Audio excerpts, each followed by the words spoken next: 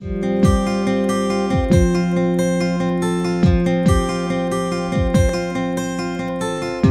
now, please welcome Father Anthony Casamento with today's Saint of the Day. Saint Turibius of Mogroveio.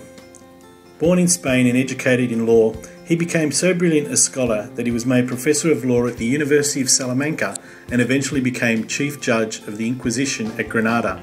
He succeeded too well, but he was not sharp enough a lawyer to prevent a surprising sequence of events.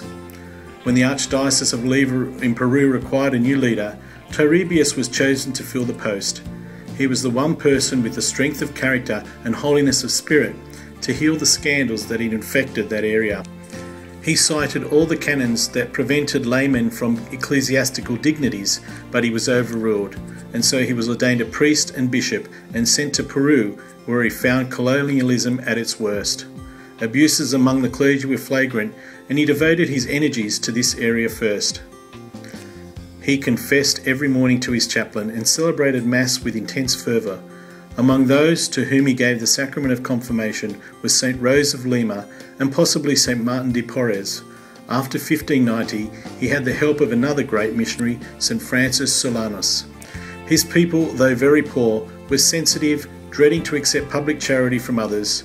Turibius solved the problem by helping them anonymously. I'm Father Anthony, and that was Saint of the Day. For more episodes, go to cradio.org.au.